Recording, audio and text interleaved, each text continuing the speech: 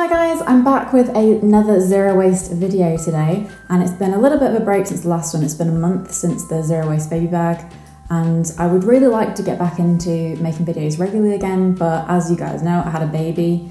Here she is trying to eat my necklace. She is 7 months old now, and it's kind of just dawned on me the only way I'll be able to make videos regularly again is if she is in them too. We've also had a pretty busy couple of months. We were at VegFest in London recently.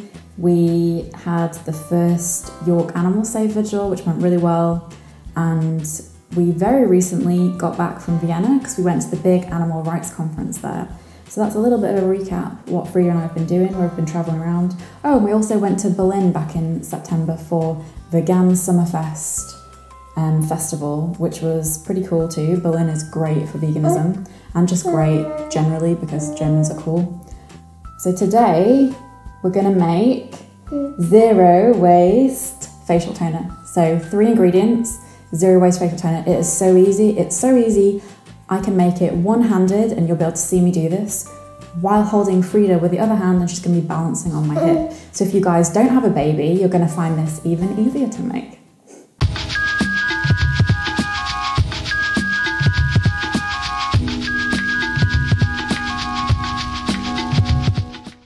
The first thing you will need for this recipe is some sort of container to put your toner in. So this one that I have is a glass bottle. Now I favour glass over plastic because glass does not leach into anything like food, so it's really great to store food in, zero waste wise, but it's also really good for anything you're going to put on your skin because don't forget guys, anything you put on your skin gets absorbed into your body. So we really like glass and we really like stainless steel. This bottle, I measured out, when full it will contain 250 millilitres. It has a spray top, which I really recommend because then you can spray the toner evenly and distribute it all over your face. You don't need any of those like little pads because they're actually waste toner in my opinion. And then 3 ingredients, as I mentioned. The first one is apple cider vinegar.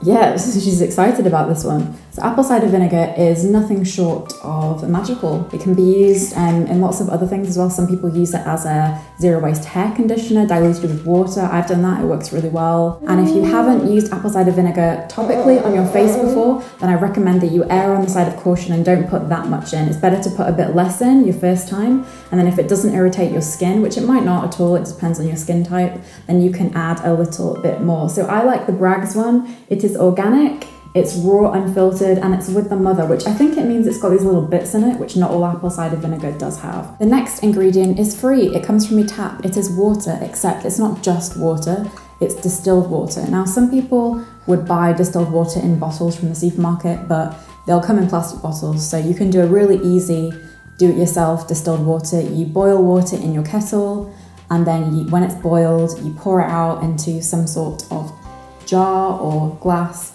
and measure it out. So in this recipe, because my bottle is 250 millilitres, it's 100 millilitres of distilled water. And the third and final ingredient you'll need is rose water. Now, I don't use any particular brand, there's nothing special about it.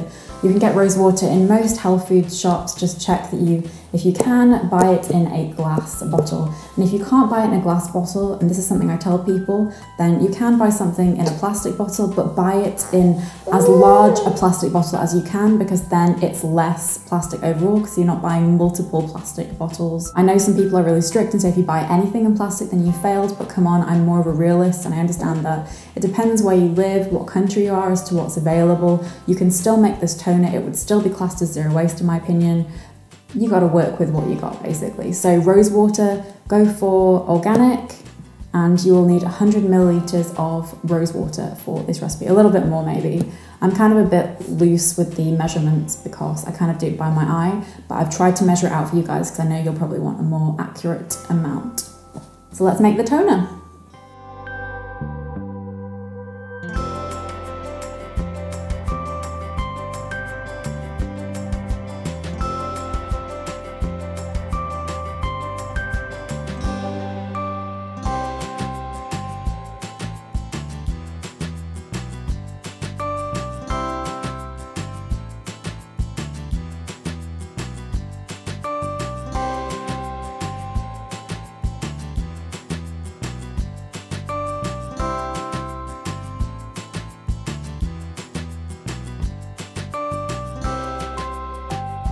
So that's it, guys. It's easy as 1, 2, 3, and it's so easy that, as I said, you've watched me make it with Frida in my arms, on my hip.